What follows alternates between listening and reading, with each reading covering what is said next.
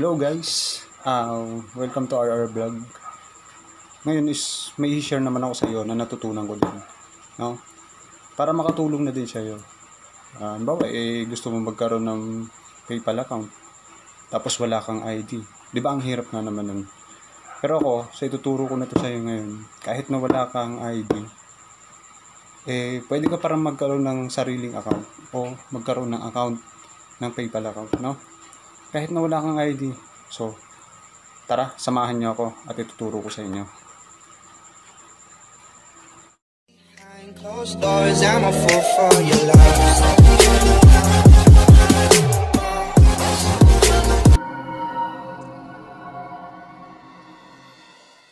So, ayun yung mga cardboard, no? Nandito na ngayon tayo sa ng cellphone ko. Punta tayo ngayon kay Google Chrome. O kahit na anong meron kayong browser dyan, pwede nyo gamitin.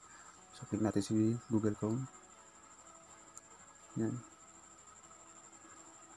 Search lang natin si PayPal sign up. PayPal.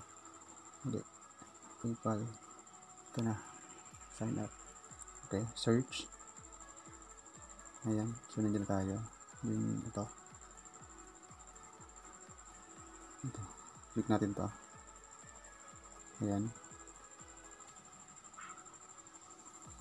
Try lang natin mga ka-vlog. Ayan, so dyan pipili tayo dyan. Ayan, kung alin sa dalawa. Ito, personal account o business account. Pero syempre dito tayo sa personal account. Ayan, pwede natin i-click dyan kung alin sa dalawa. So ito, personal account tayo. And then next. Tapos check lang natin to. I'm an, yan, nakalagay. Pipili tayo. Online shopper, individual seller, freelancer, both of above. I'm not sure. Ako pipiliin ko sa both of above. Ito, yan. Then next lang natin.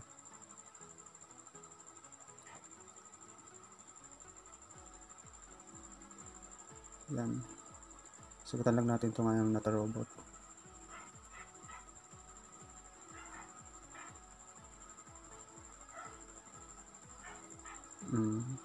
Tapos yan.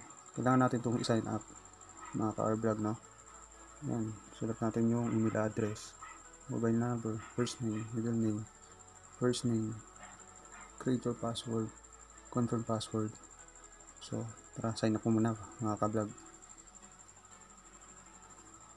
Email address.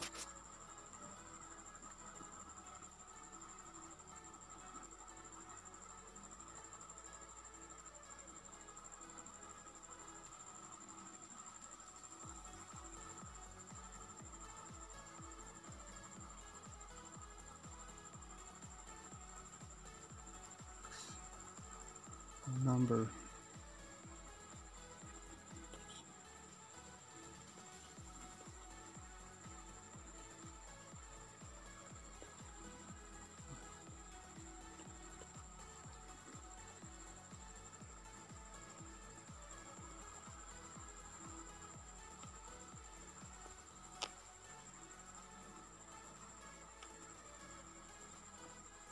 Sa middle name, kahit yung letter na lang yung sulat natin, pwede yun.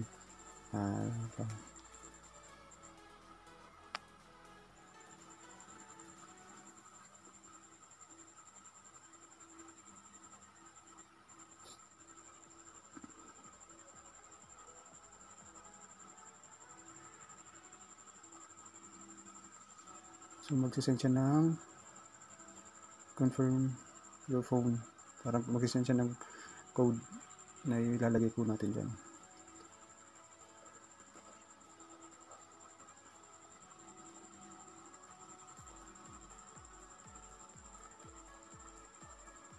Ayan, 4524 72.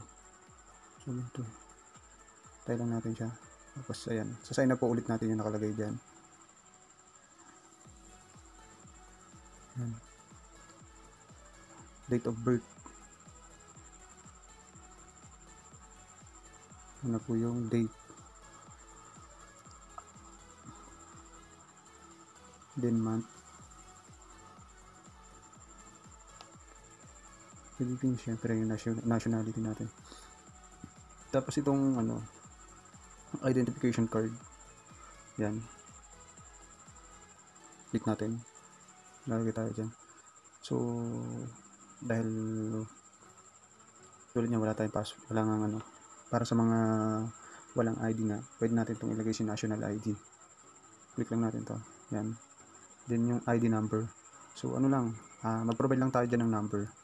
Any number po na gusto natin ilagay. Gawa-gawa lang natin yun. Yan, ganyan. Tapos, ito, sign up natin.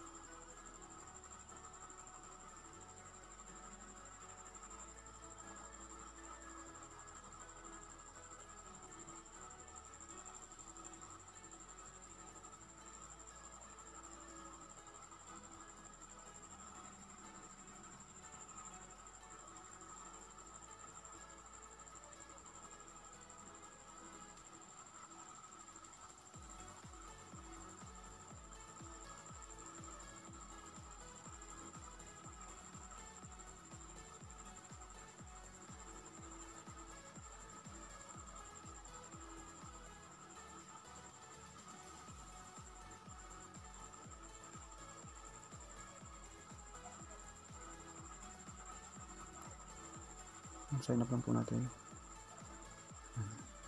Tapos after po natin na matapos sign up yun, check lang natin itong mga to. Active one touch. Tapos ito, I confirm that I have read. Yan. Check lang natin. Yan. Tapos ito, agree and create account.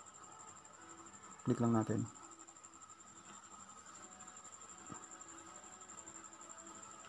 Tapos pag nandiyan na po tayo, get started lang po.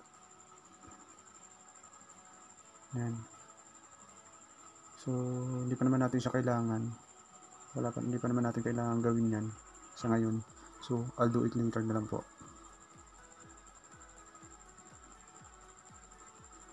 Yan.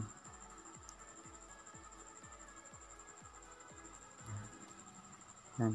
Once nandyan na po tayo, go to your account po tayo. Ito, go to your account. Ayan. Ito na tayo. May PayPal account na po tayo. Yan. Pag nandyan na po tayo, next po natin na click ito. Tutundot yung guhit sa gilid. Yan. Ayan. Tapos click po natin yung settings. Yan.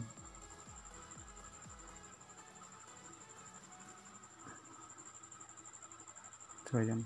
Bali dito, maglalagay lang po tayo ng picture natin. Ayan. Gagawin tayo ng profile pic. Click lang natin siya. Add your photo, sabi. So, click natin.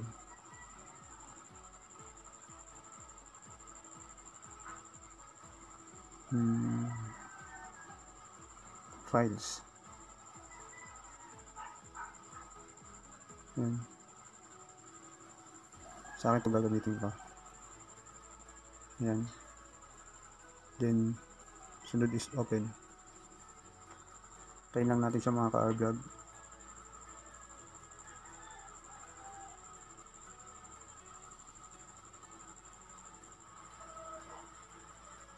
Tagal. So ayan. Bali ang sunod natin gagawin nito is ito confirm natin to. Yan. I-open natin yung email natin tapos para i-confirm. So yun, gusto na. Ito. Ayun guys, lumabas na. Tapos na. So ganun lang po kadali. So kung may natutunan po kayo at nagustuhan niyo ang video nito, paki-like and subscribe na rin. Hit the notification bell para ma-notify po kayo sa lahat ng mga gagawin ko pang video. And maraming salamat po. Yun mga ka-RR vlog. Sana may natutunan kayo sa video na to. Paki-like and subscribe na rin and hit the notification bell para ma-notify po kayo sa mga susunod ko pang video.